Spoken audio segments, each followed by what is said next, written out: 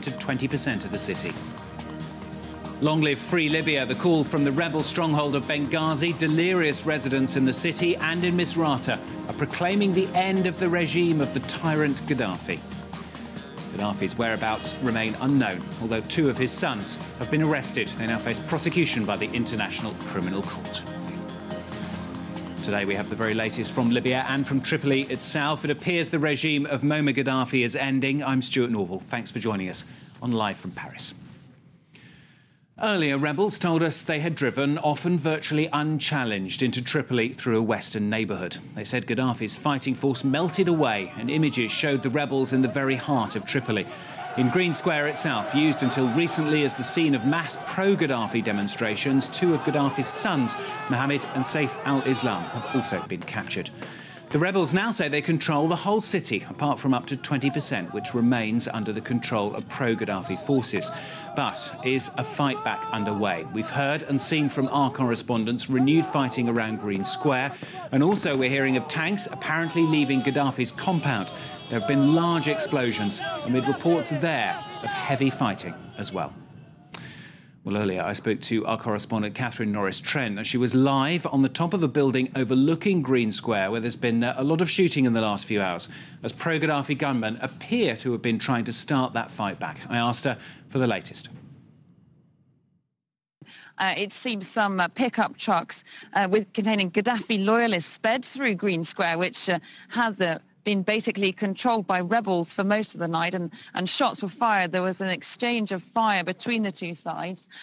So that has dispersed quickly now, but it does illustrate how vulnerable, how volatile this situation is, and how unstable Tripoli is. Now, the rebels say they control the town, but it looks like there are still pockets of resistance from Gaddafi's forces. I mean, as you say, we've seen shots of people celebrating there, but obviously there are large numbers of pro-Gaddafi supporters as well in Tripoli. I mean, obviously they haven't completely disappeared. No, it seems they haven't. And that was one of the things that struck us as we came into Tripoli last night, travelling from the western town of Zawiya, 50 kilometres away, which had been liberated, as they say, by rebels.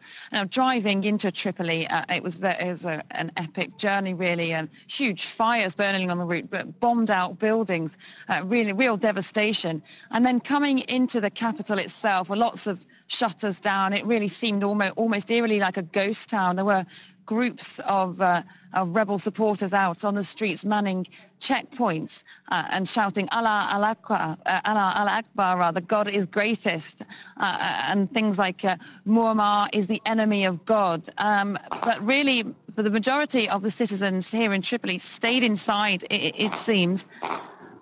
More shots being fired right now across Green Square. It still is a volatile situation. And is it possible to tell how much of the city there is under rebel control? I really think it probably is too early to make judgments about that at this stage. The rebels say they largely control it, but one I spoke to last night told me that his home district of Tajura, which is in the east of Tripoli, which has been one of the hotbeds of Libyan uprising over the course of the last 6 months, one of the poorer neighbourhoods of Tripoli. He told me there was still fighting going on there into the night. In the capital's former Green Square, it's been renamed Martyrs Square now by the rebels. Well, basically, there were big celebrations around midnight, hundreds of people gathered, mostly rebel fighters. That quickly dispersed.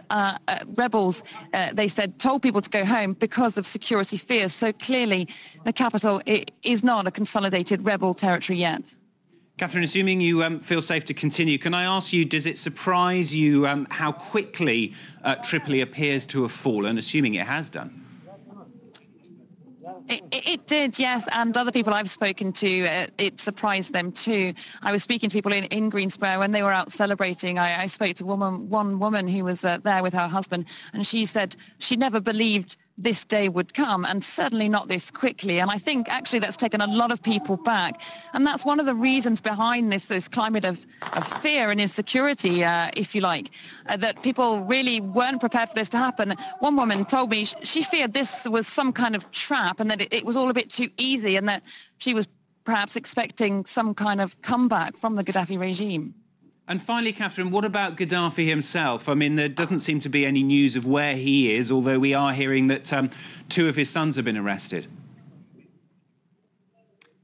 Yes, that's right. Well, there's been all kinds of rumours flying around about the Gaddafi family's whereabouts and Gaddafi himself. As you can imagine, it is a time of great uncertainty and instability here. So lots of speculation about what's going on. As with many things to Tripoli at the moment, I would say most people really have no idea. The reports he's been fled the country, reports that he's even been killed, been arrested, all kinds of rumours and speculation. It just adds to the sense of chaos at the moment. Catherine Norris-Trent there speaking to me a little earlier on from on top of a building overlooking Green Square there in Tripoli. The team, France 24's team there, have now moved away from that area because they did feel it was unsafe. Catherine also tweeting, in fact, in between speaking to us on France 24. She's one of the few journalists tweeting live from the area there. You can follow her on this address. It's twitter.com/CNTrentF24. Now, earlier, I also spoke to one resident of Tripoli, Hannah Mohammed. She's just 5 kilometres away from Gaddafi's compound. She told me what the latest was from there. I can hear the bombings. It's really heavy bombings and gunshots. We don't know from which side, in which area, because I'm in my house 13 kilos away from the square. So I have no idea, but I can hear the bombings. Who do you feel is in control of where you are? Sorry? Who do you feel is in control of where you are? Is it the rebels or the pro-Gaddafi forces? No, in my area it's the rebels. We didn't see Gaddafi troops since yesterday afternoon. And do people feel pleased that the rebels there are now in control? Yeah, sure. During the first hours from today, I was celebrating out in Tripoli streets. All the people, they were out, the families, moms, dads, kids, everyone was out celebrating. We thought this is the victory, but I hope it will be a real victory. So you're not so sure hearing the fighting going on, presumably?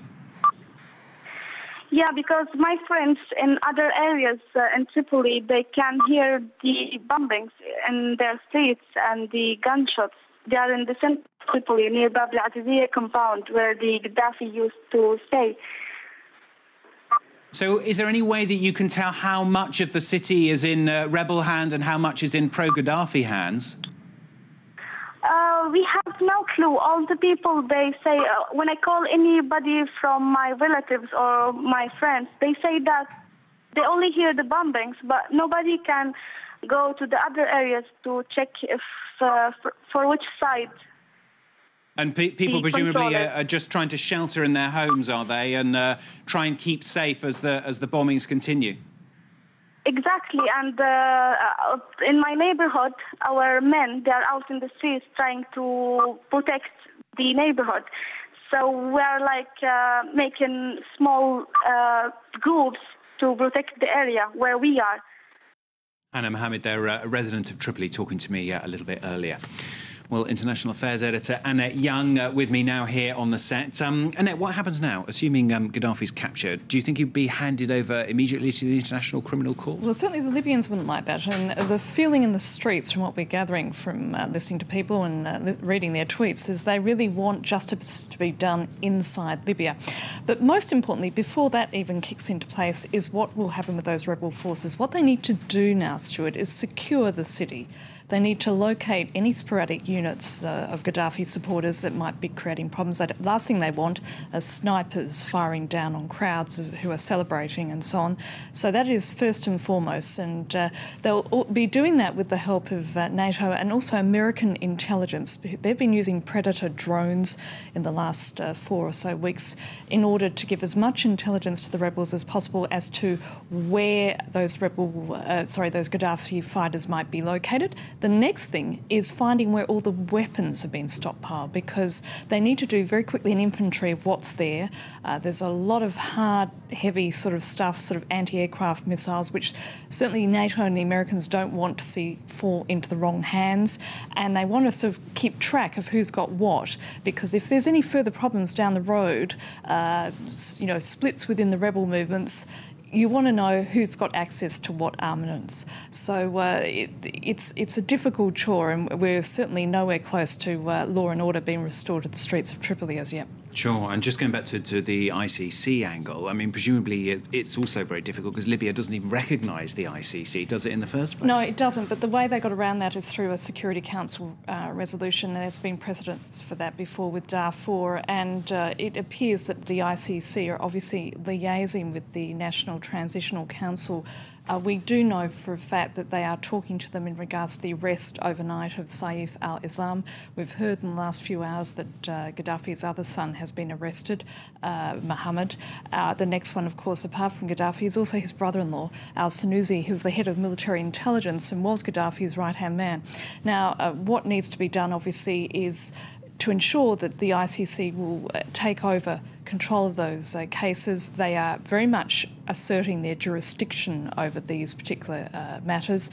They don't want to have a situation where they are being tried in Libya, primarily because of all the chaos. I mean, the NTC is going to have its hands full. They have to restore law and order. They have to restore governance to the country, and they're certainly not going to have the wherewithal to, in the early part of that stage, to conduct trials, despite what the public might want. All right, Annette, of course, Annette's going to be with us over the next few hours here on France 24, giving us the very latest. And you can follow me on Twitter as well if you want to keep up the discussion at Annette F24. Excellent. All right, Annette, thank you very much. Annette Young, International Affairs Editor. So who is Gaddafi? How long has he been in power? And apart from the war, of course, what will he be remembered for? Well, in fact, he came to power in 1969. His aim to create a regime underpinned by Islamic socialism.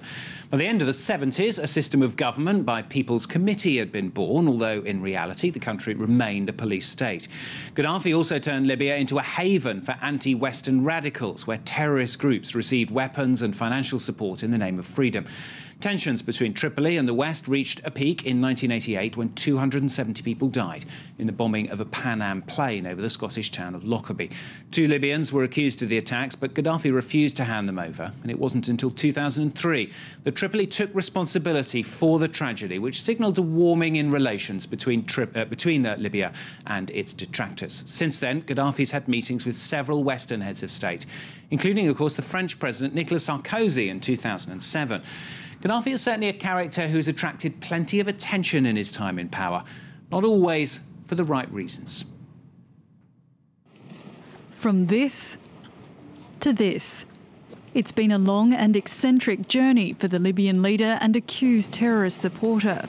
At the beginning of his reign in 1969, Gaddafi was a smiling, healthy political figure ready to lead the new Libyan Arab Republic.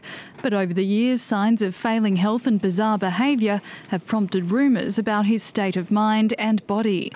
Television journalist Christian Mallard recounted a live interview he had observed with the colonel. One day we had to book a live interview with him. He was on the other side, looking completely out of it. The Libyan ambassador at the time, who'd come to help during the interview, told us, "I owe you an explanation." It's one of those days when he... And then we all understood. Descriptions of Gaddafi's strange habits from US cables were leaked to the world press. The Libyan leader was described in articles as a mercurial and eccentric figure who suffers from severe phobias and acts on whims. Gaddafi is known for his preference for female bodyguards, referred to as his Amazons, and insists on pitching tents to stay in on overseas visits. He's also known for his vanity, dabbling in plastic surgery to keep up his youthful looks for voters. Gaddafi's Brazilian surgeon recalled the bizarre operation during which Gaddafi refused general anaesthetic for fear of being assassinated. He was conscious and he hadn't eaten. He'd fasted before the operation and was hungry. He asked me to stop. I removed the sterilised gowns and he ate a sandwich. Then we resumed the operation again. Gaddafi has appeared rarely during the recent revolution, prompting speculation about the state of his health. If you see him now, he looks all puffy. with swollen eyes. So his physical health is clearly suffering. But also his mental state, because he looks very vacant. Many people who have met him say he looks absent and not healthy at all. Whether or not Gaddafi's mental or physical health are on the downward slope, he's vowed to stay on and fight until the end. OK, we're going to take you straight away to Brussels. In fact, there's a NATO press conference going on. Let's just listen in to what they've got to say. As we have since March. And when we see any threatening moves towards the Libyan people, we will act in accordance with our United Nations mandate. Our goal throughout this conflict has been to protect the people of Libya. And that is what we're doing. Because the future of Libya belongs to the Libyan people. And it is for the international community to assist them with the United Nations and the contact group playing a leading role. NATO wants the Libyan people to be able to decide their future in freedom and in peace. Today, they can start building that future.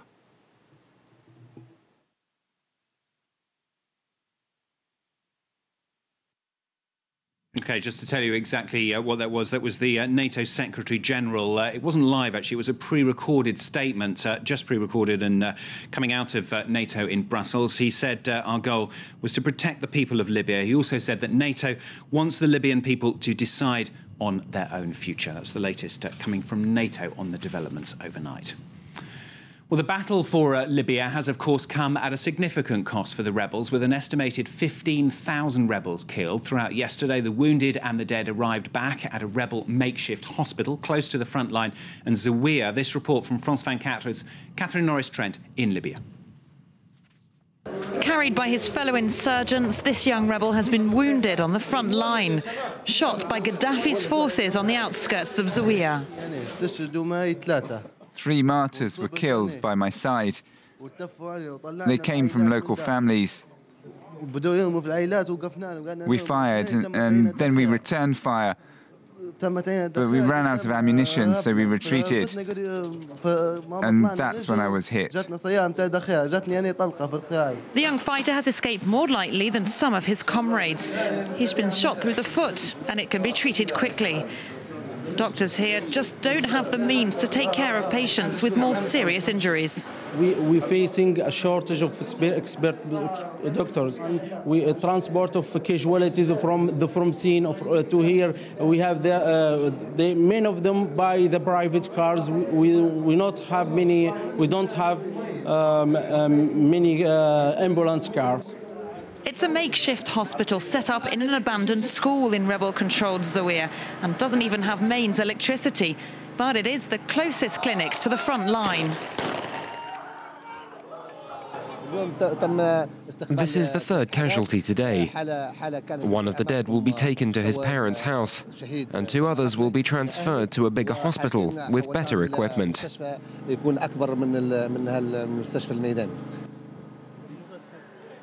These insurgents have just found out that a comrade, a friend, has been killed. A fresh reminder of how close the fighting lies. Rebels are keeping the precise location of their hospital a tightly guarded secret for fear of fresh attacks by Libyan government forces. So where is Muammar Gaddafi? Well, there have been unconfirmed reports that 2 South African Air Force planes were spotted at Tripoli airport, possibly to take him there, although a spokesman for the rebels has said that's unlikely as the airport is now under rebel control. Earlier, I spoke to our correspondent in Johannesburg, Nicholas Koch. I asked him how plausible it is that Gaddafi could end up in South Africa. It's certainly a possibility. I would say personally a remote possibility, but I think it is a possibility because of the strong connections between South Africa's African National Congress, Nelson Mandela's movement, and the Libyan government of Muammar Gaddafi. Before the defeat of the apartheid system, Libya was an important supporter of the ANC, both financially and to a degree militarily. President Mandela, former President Mandela, when he did a tour of his allies, if you like, after his release from prison in May 1990, he went to Tripoli to thank Colonel Gaddafi and to say that in his view they were comrades in arms. Now that was 21 years ago. The world has moved on, but at least from an historical perspective, it is not impossible that the ANC would give Colonel Gaddafi sanctuary here, perhaps for a short period. But I do think it's unlikely for various reasons. Nicholas Koch there in Johannesburg. Now, Libya is slipping from the grasp of a tyrant. The words of the US President Barack Obama. In a written statement from where he's on holiday, he said Gaddafi needs to acknowledge the reality that he no longer controls Libya. He needs to relinquish power once and for all. He went on to say that this acknowledgement would be the surest way to end the bloodshed.